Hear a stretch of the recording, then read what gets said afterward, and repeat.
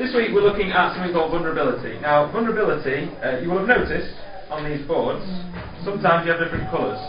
And I think I've had little murmurings of, you know, you're vulnerable or not, that kind of jazz. I've told you thus far to ignore it. That's because it was too complicated, and probably will be too complicated for a short while, but you'll get used to it. So you'll notice that sometimes north-south have red colours, and east-west have green. Sometimes north-south have green, and east-west have red. Sometimes everyone has red. Sometimes, for 5 boards of green, everyone is green. So, it varies. There is a pattern. You don't need to learn the pattern. There's some kind of way of memorising it. It's some kind of algorithm where there's... I don't know how it works. Basically, look at that and that tells you what's going on. There is a pattern, though. The 16... There's a pattern. So, when you are north-south or east-west, you want to look at these colours because this affects the way you bid. The reason these affects the way you bid is because if you are vulnerable, or if you are not vulnerable, that's what green and red mean, it means you get penalised or rewarded depending on whether you make a contract or not, depending on whether you're vulnerable or not. So vulnerability changes the scoring slightly. It's like a modifier. So the core to the scoring I've taught you, game, not game, part score, slam, no trumps, major, minor, that all stays the same. But vulnerability modifies slightly depending on whether you make your contract or not. So if you like, there's an extra layer to the scoring.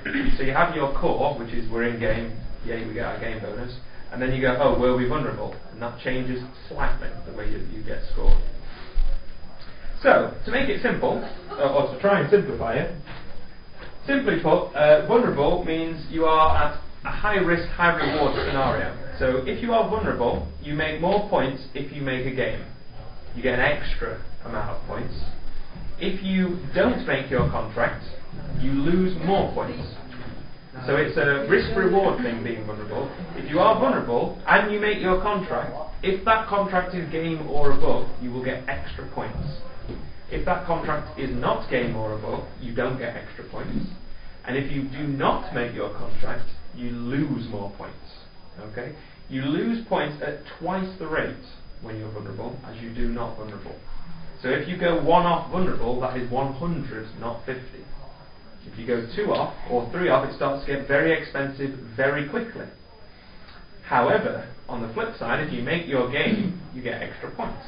So how many extra? So on the little thing, I'll just get them. Just realised I want to give you bidding boxes. On the bidding box, you will notice. You will notice there are some bold and not bold numbers. You see that? Yeah. So the bold numbers, I'll show you that. The bold numbers are if you're vulnerable, and the not bold numbers are if you're not. So when I first said, if you want to remember, if you want a reminder of the scoring, ignore all of those columns and just look at that one, is what I said. Now I want you to do the same, but I want you to look at the bold one that's equivalent, because now we've got 2 modifiers. There are extra X's and things, don't worry about that, so there's another layer. What you will see is, for a making game in 4 halves, you get 420. So that's not surprising, because we got 4 lots of 30 and 300, which is what I told you the game bonus was. Now when you're vulnerable, you get an extra 200 on your game bonus, which is an extra reward, for taking the risk of going for the game. So instead of getting 420, you get 620. Now I'm not expecting you to memorise these numbers, nor am I expecting you to know, I get an extra 200, I'll go for it kind of thing, because this tells you. So if you're ever unsure of what score you made, assuming you made your contract, this will tell you. Okay? But just a little reflection, the difference between 420 and 620 is quite big. That's almost 50% on top. So it's quite a big difference when you're vulnerable. So if you make a vulnerable game, 600 odd, or a non-vulnerable game, 400 odd, there is a considerable difference there. Okay? Again, if you are not in game, if you are in some poxy party score, let's say 2 spades.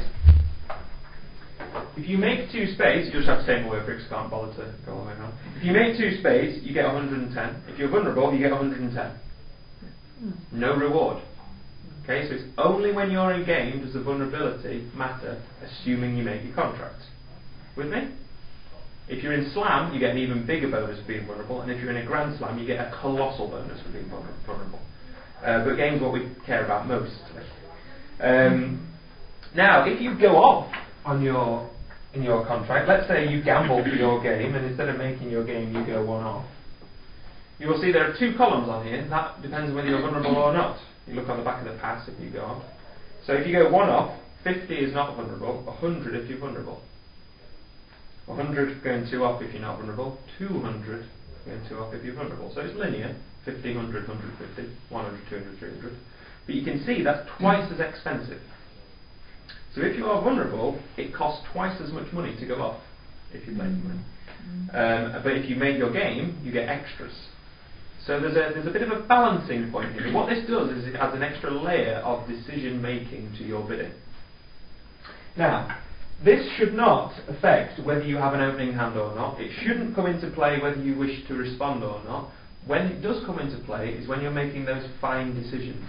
Often you do 2 or 3 bids that seem fairly routine, and I don't want you to change that. I've got an opening hand, so I'm looking to bid.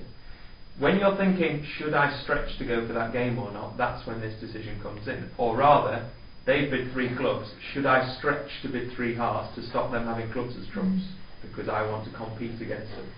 Vulnerability is absolutely critical in competitive scenarios. When they bid something, and you want to bid over them, vulnerability is absolutely an important part. Because if they are not vulnerable, they can bid aggressively, knowing if they go off, they don't really care. Whereas if they are vulnerable, they should, whether they actually do or not, they should be more cautious. And similarly the same for you. When you're not vulnerable, you can be more aggressive. And when you are vulnerable, you need to be more cautious.